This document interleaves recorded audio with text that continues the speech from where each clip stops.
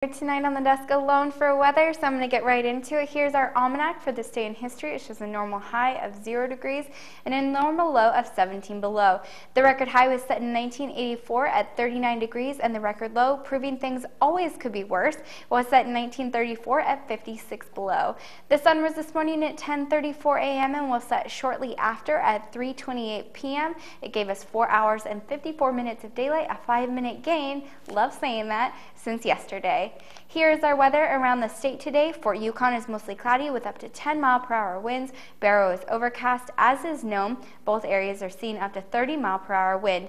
Fairbanks is mostly cloudy today with a chance of that freezing rain everyone has been gossiping about, so be extra careful on roadways today and tomorrow. Same goes for Denali Park with a similar advisory and up to 25-mile-per-hour wind. Juneau and Ketchikan are overcast today with snow showers. Bethel is overcast today as well with snow and up to 40-mile-per-hour wind.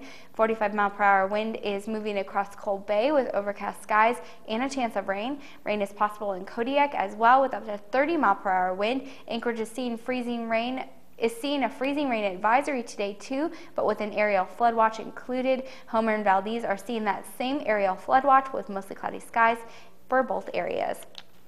Down in the lower 48, Seattle is partly cloudy today with highs in the high 30s. Las Vegas is in an active, hard freezing rain advisory, which sounds awful, with partly cloudy skies and highs in the low 40s for them. Denver is mostly cloudy today with a chance of snow, highs in the single digits. Mostly cloudy skies are projected for Minneapolis with highs in the low 20s. New Orleans is watching out for a flash flood warning that is currently in effect.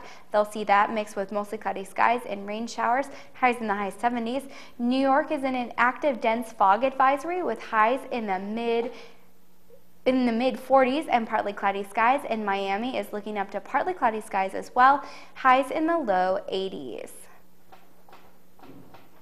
Back in Alaska, tomorrow's forecast for up north calls for overcast skies in Fort Yukon and Nome with light wind in both areas. Barrow is expected to see partly cloudy skies with up to 40-mile-per-hour wind. The wind chill is going to make it feel around 35 below. The interior is going to continue its freezing rain advisory with partly cloudy skies projected for Fairbanks and overcast skies in Healy. Healy could also see up to 25-mile-per-hour wind.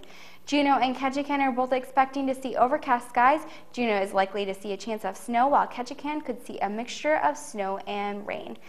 Overcast skies are projected in Bethel with snow and rain and up to 50-mile-per-hour winds.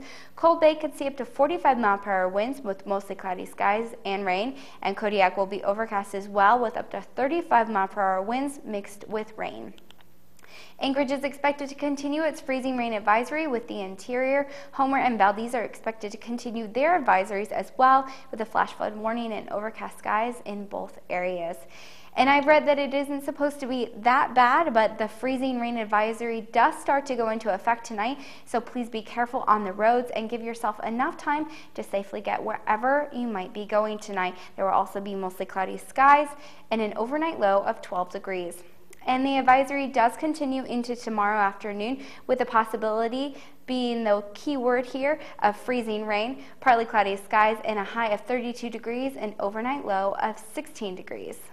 Lastly, here is our extended forecast for the upcoming work week. We'll see 30 degrees on Monday and some snow, an overnight low of 0 degrees, a high in the teens for Tuesday with a single-digit negative for the low and fog. Wednesday will bring mostly cloudy skies and a single-degree high, a double-digit negative low, and we're expecting a single-digit high for Thursday with a low of 11 below, and Friday will bring a single-digit high with an overnight low of 1 degree. That's the forecast until I see you back here next Saturday.